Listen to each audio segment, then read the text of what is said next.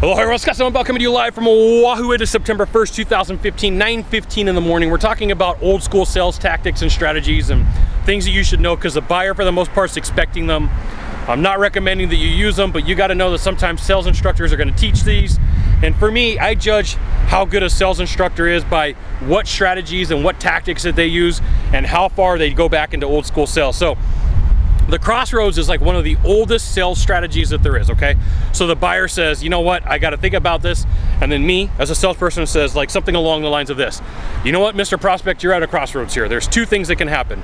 Either you could go ahead and move forward with the project, or you could do nothing. And if you do nothing, here's all the problems that you're gonna have. And if you do move forward, here's all the things that you're gonna get, okay?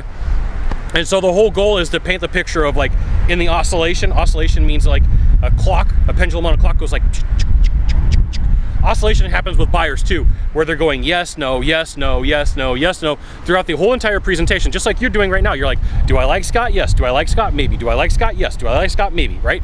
You're oscillating. And so one of the things that happens with the crossroads close is you're saying, look, on the far end of the pendulum over here is you doing nothing. On the other far end of the pendulum over here is you to do something, right? And so the something is spelled out and you're painting the picture for what that person is going to get for when they move forward, and then you're also painting that picture for what they get when the person doesn't do anything. So this one can be effective.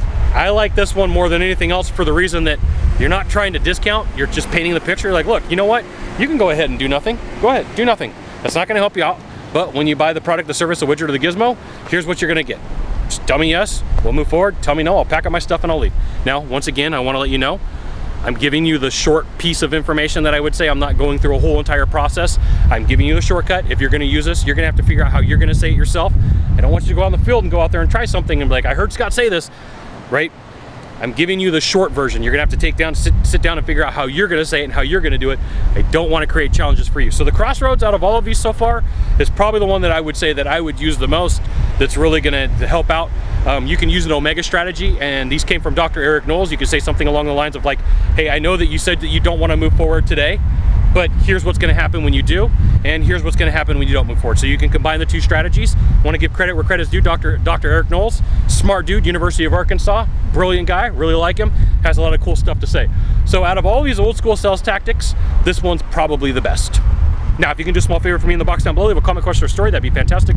To the right or to the left, there's a subscribe button. Subscribe, and then send it out to all your friends via StumbleUpon, Facebook, Twitter, Google+, LinkedIn, Scott Sylvan Bell. Only Scott Bell, Seminole. See you soon. Thanks for watching. Aloha.